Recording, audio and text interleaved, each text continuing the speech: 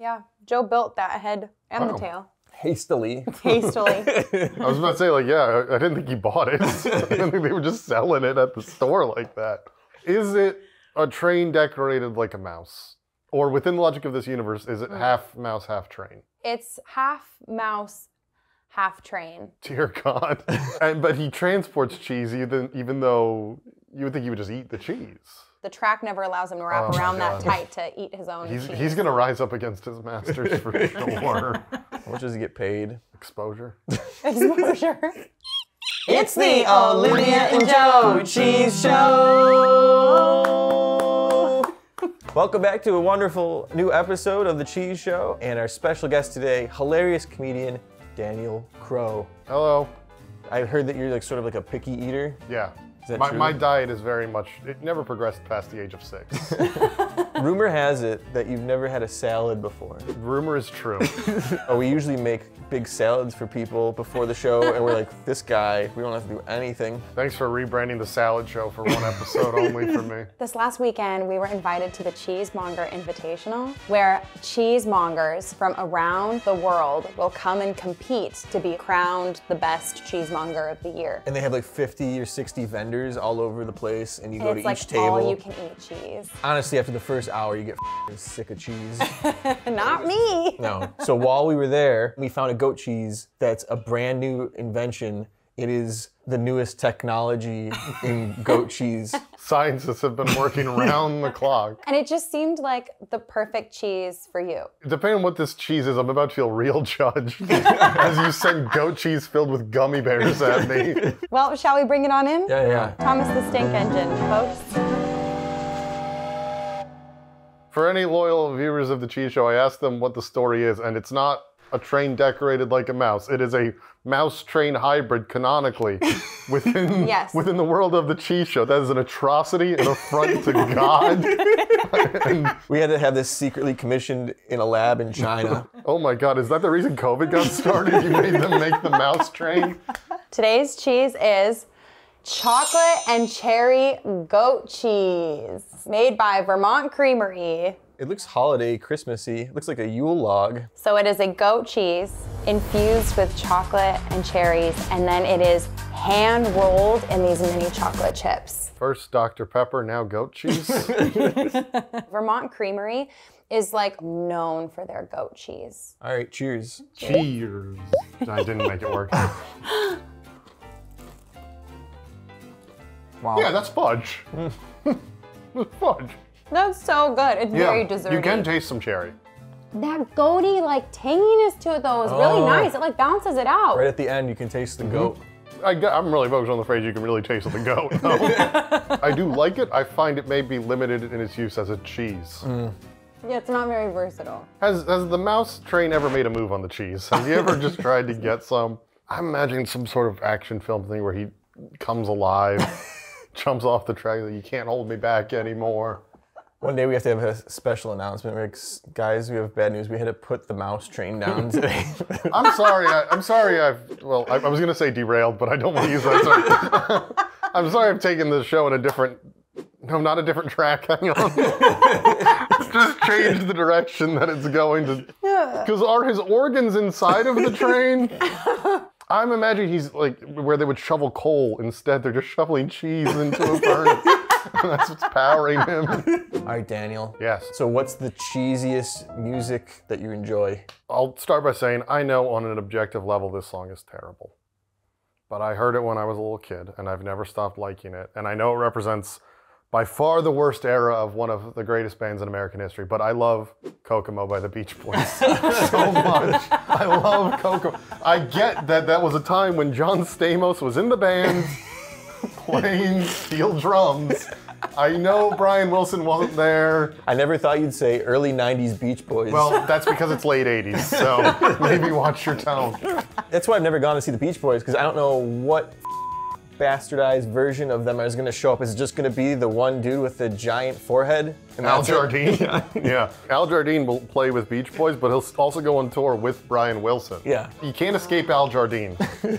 He's coming to haunt you no matter what version you're going to see. He's getting that check, man. Yeah. Yeah, because when I was like 3 or something, my parents, they had a CD that was just the best of the Beach Boys. How do they feel about Kokomo? You know, I've never sat them down and asked. You should ask them. What's the cheesiest thing you've ever spent a lot of money on? I don't know if it's technically cheesy.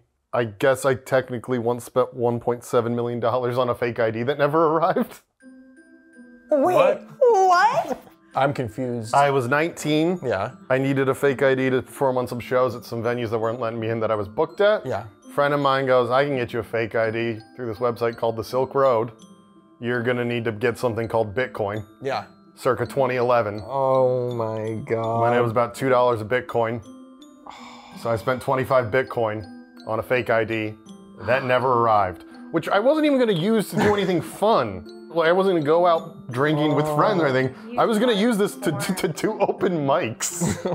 At the peak of Bitcoin's value, that was about $1.7 million that I spent on a fake ID that never arrived. That's the best story I've ever heard. What is the cheesiest fandom you've ever been a part of? Ooh, I'm really excited about this. I am Because I feel like too. you're part of a lot of fandoms. You're like a fandom kind of guy, aren't you? I love all things PBS and NPR. Ooh. I love that stuff. I mean, Terry Gross. Oh, One of yeah. the best interviewers of our time. Hello, Terry. We love you, Terry. Me and her go to the same barber. I can't tell if that's a goof or not. That's just Joe making fun of her haircut. Her NPR haircut. You know, she's Terry, but it seems like you're the gross one. Ooh, wow. Listen, my Cuts deep. American tax dollars pay her salary. You know, it's mostly member funded. Mostly viewers like you. I had a dream once that I was being chased by that big PBS head. I mean, if you can't tell, I was a huge Mr. Rogers fan. So this is definitely an homage to him. Yeah, A for fromage sure. to him. Speaking of PBS, me and Olivia, we fall asleep almost every night watching Antiques Roadshow. Oh, yeah. If you're ever in the mood to change it up a bit, there's a British version. Oh, the British one's Oh, way we watched the better. Okay, British yeah, one. all right, all right. We'll go Yeah. back and forth because it's like the British one's like, this is a 14th century silver goblet. And then they go the American version, like, this is a 1970s Garfield waffle maker. Can I ask you, would you rather have the goblet or the waffle maker, though? I don't know. It depends if it's the limited edition. I'm not good at Mondays. Well, I don't know. How did you mess up Garfield's catchphrase? He likes I'm lasagna. not good at Mondays. Wait, what is it? I I don't think do you say Mondays. hate Mondays. I hate Mondays. How about a Garfield waffle maker that you can also cook lasagna in? I'm trying to imagine a His lasagna version of a George waffle. Foreman grill that makes Yeah. lasagna. Hey, did you hear Garfield made more money off of those lasagna makers than he ever did for boxing? God, I would pay so much money to watch Garfield box George Foreman. How did we get here? This is what chocolate goat cheese does to your brain. All right, Crow. What is your cheesiest TV show that you enjoy? You know, the last several questions I've answered really have made me look quite elderly, so let's keep up with the tradition. I love Jeopardy quite a bit. Oh, I like Jeopardy. You don't like it as much as I like Jeopardy. I'm in the contestant pool to be on. I passed all their tests. Wait, really? I didn't know that. Yeah. Or you stay in for 18 months, so I'm in through the end of the year. They could call me on. But then, Jeopardy, you have to have Crow. He's so good. fingers crossed. So have you like seen every episode that there's ever been? No, because they've been on since the 60s. Well, okay, since you started watching. There's a site, j-archives.com. Check it out. They archive every Jeopardy game. If I miss a game, I will just go on and read the games later that night and You'll score read them. myself. Do you stick around for Wheel of Fortune? I'm not an idiot. All right, look, I have standards. Well, do you want to do the song? Yeah, let's do it. All right. Kokomo? I wish. What's the matter with the cheese I'm eating? Can't you tell I got a sweet tooth? Maybe I should buy a new goat cheese and have a one that tastes like Baby Ruth. So spend your money on a new kind of dairy, one that's made with cocoa and a little bit of cherry. No funk, goat hunk, spread yourself a big chunk of still chocolate gold to me.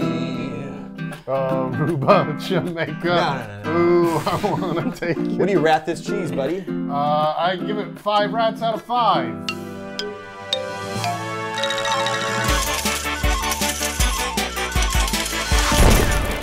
You gotta respect the attempt. I'd rather someone try a fun new thing than just do the same old thing. That said, can't give it like more than one slice at a time because it is rich.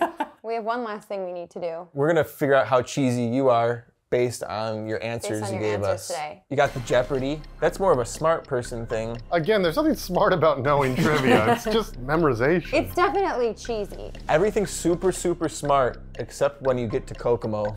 So I also spent $1.7 million on a fake ID I didn't get. That's the fake That's idea. the craziest story we've ever had. I'd say Crow's more nerdy than cheesy. I'm going fondue because it's fun. It's like a fountain. It's like silly, but then it's also like refined. So I agree, Yeah. he's a fondue. Yeah. Daniel Crow is a fondue. Thank you.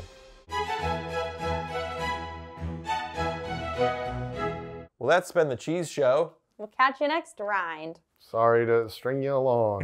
A Gouda, a cheddar, ooh, I wanna shred ya. Burrata, ricotta, I'm so glad I bought a Asiago, Manchego, bowl of liquid queso. Little cocoa roll, we'll bite it fast and then we'll eat it slow.